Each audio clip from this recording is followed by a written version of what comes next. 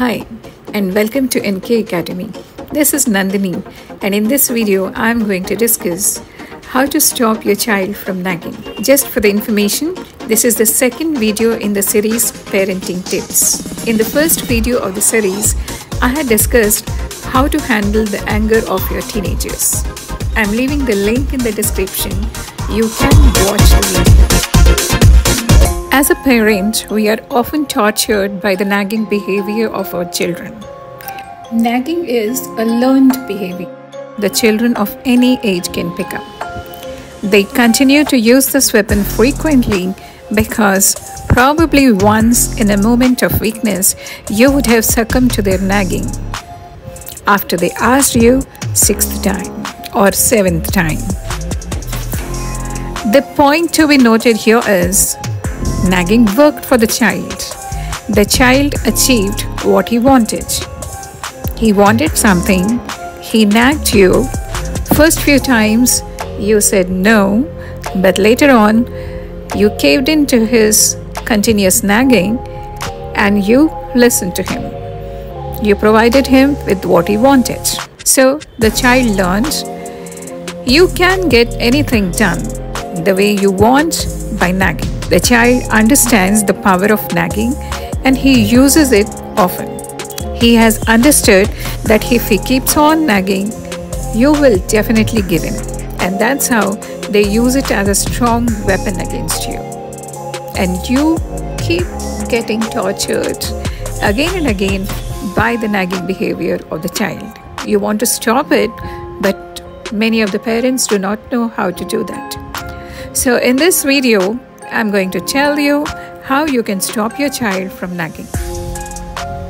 Dear parents, the good news is, like any other behavior, nagging too can be unlearned. The solution is very simple. It takes only 3 words: asked and answered.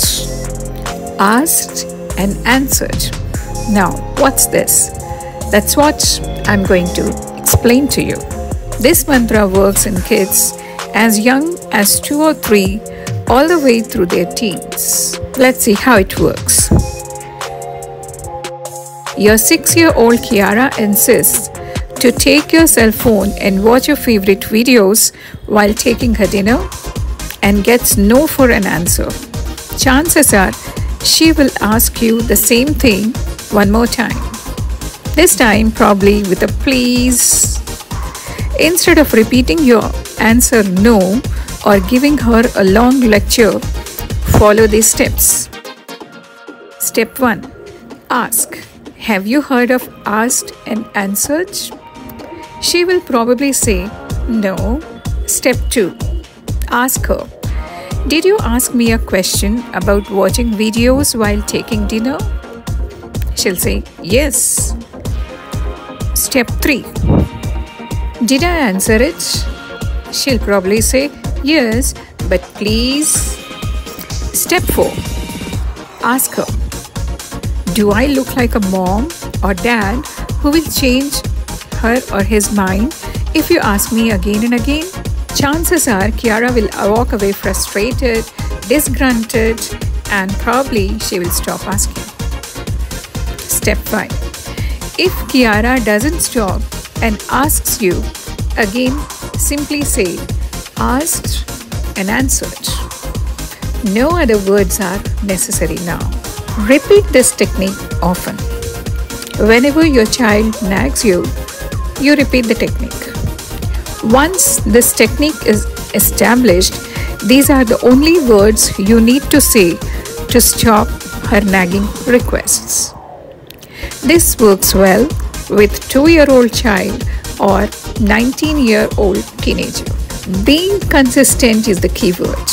Once you decide to use asked and answered technique, don't cave in even if your child makes an unnecessary demand n the number of times. If nagging continues even after you have responded, just walk away from there. Once your child observes that you don't even engage in the discussion, he will learn that nagging is not effective behavior to achieve their goals. Eventually, children will stop nagging. This is a time-tested technique. Try it out.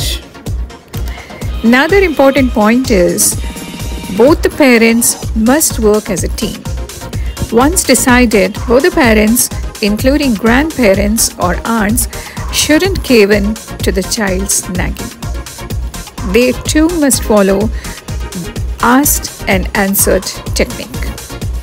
And slowly you'll find your child realizes that nagging is not going to help him or her in any way, and he'll stop nagging you. That's all for the video today.